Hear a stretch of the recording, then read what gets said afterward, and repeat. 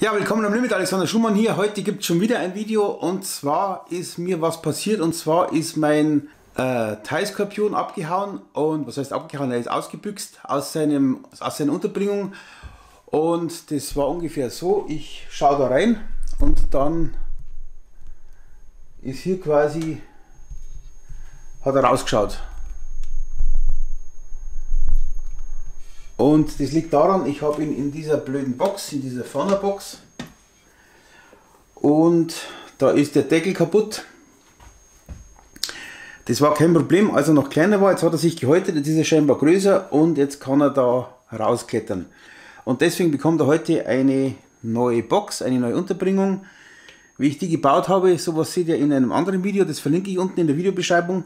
Und jetzt schauen wir mal, ob wir den Skorpion gefahrlos umsiedeln können. Das ist übrigens bloß eine Haut.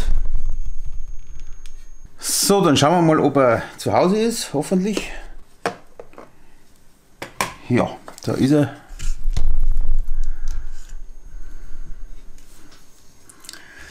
So, und dann schauen wir mal, ob wir den darüber bringen, ohne Zwischenfall.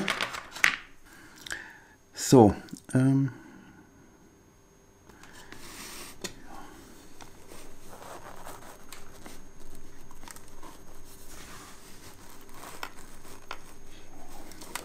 ups.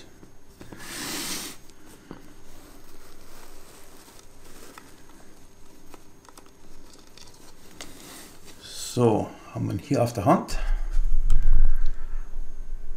Und hoffentlich gibt es jetzt keinen kleinen Pieks. Aber ich denke nicht, das ist ein ganz ein braver. Geil, du bist ein ganz ein lieber. Mal schön anschauen. Ja. So, und dann tun wir da rein. Komm. Sag einmal. Mag er nicht.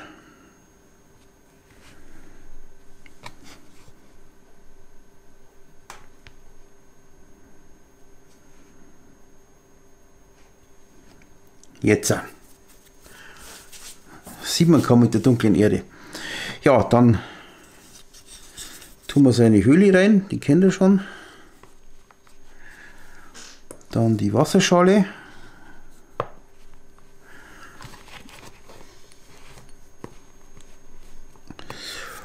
Und weil es ein Waldskorpion ist, noch ein bisschen Laub. Genau, dann ist das Tier untergebracht. Bisschen befeuchten werde ich es dann noch, aber im Großen und Ganzen hat er alles, was er braucht. Eine Heizung hat er auch, die hat er in der Vitrine. So, dann können wir wieder in seine Vitrine stellen. Und hier ist auch eine Heizung und bei Skorpione, die brauchen ein bisschen wärmer wie Spinnen. Und genau, das muss ich noch schauen, dass ich das ein bisschen besser beheize, aber im Großen und Ganzen war es das. Ja, dann würde ich sagen, war es das für dieses Video. Danke fürs Zuschauen. Schreibt in die Kommentare, wenn ihr Fragen oder Anregungen habt und dann sehen wir uns demnächst. Bis dann.